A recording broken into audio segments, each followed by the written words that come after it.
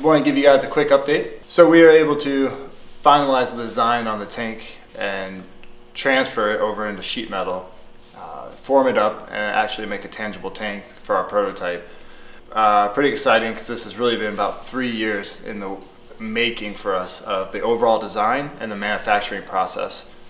So as the deadline of the Phoenix 250 approached for the prototype to be finished, Rich and I knew that we had to hash out some of the design disagreements we had in the tank and the seat.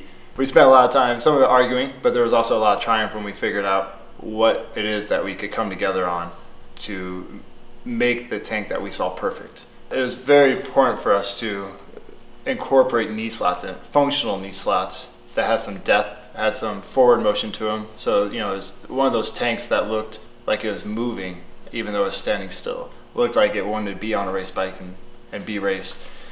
That was a great hurdle for us in the design factor because of the way we do manufacturing. It's simple, and sometimes simplicity gets in the way.